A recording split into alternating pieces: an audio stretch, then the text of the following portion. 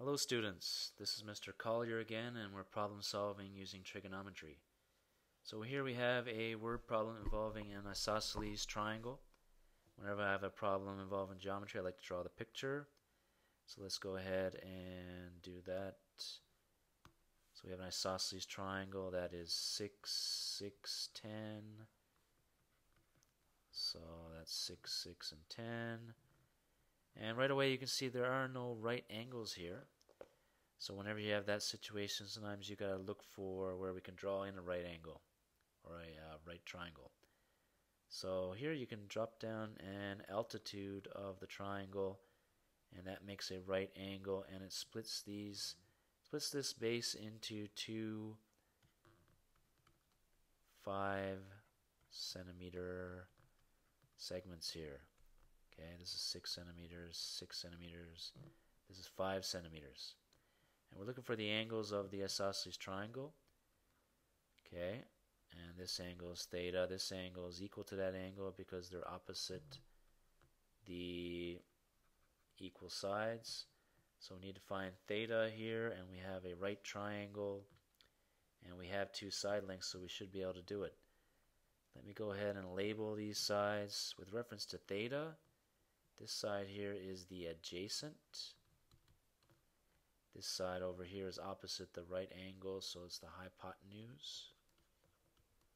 Okay, so we have adjacent and hypotenuse.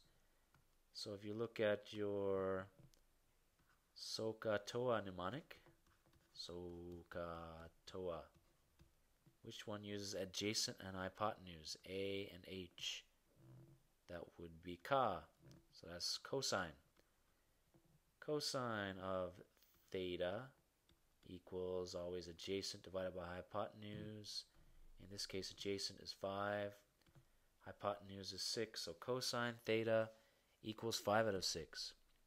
In order to find theta here, you do the opposite of cosine, which is inverse cosine. So we're going to do inverse, what's happening here? Inverse cosine of 5 out of 6. Okay, we're going to need our calculator for that.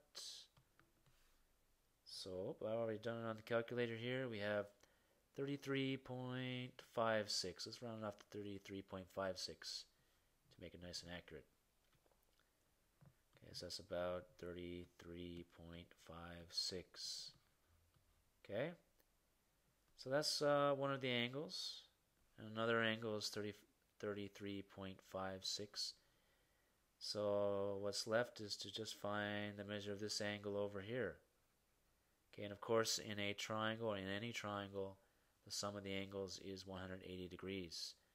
So we need to do 180 degrees and take away these two angles.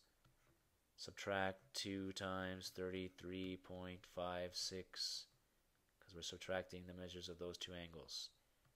So that equals, let's go ahead and do that here on the calculator.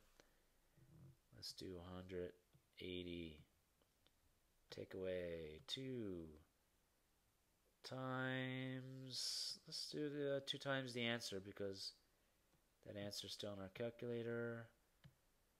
And we have 112 point, let's round it off to 112.89 since we used 2 decimal digits before.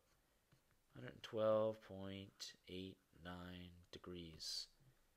So the answer, the 3 angles of the isosceles triangle are 33.56 degrees, 33.56 degrees, and 112.89 degrees.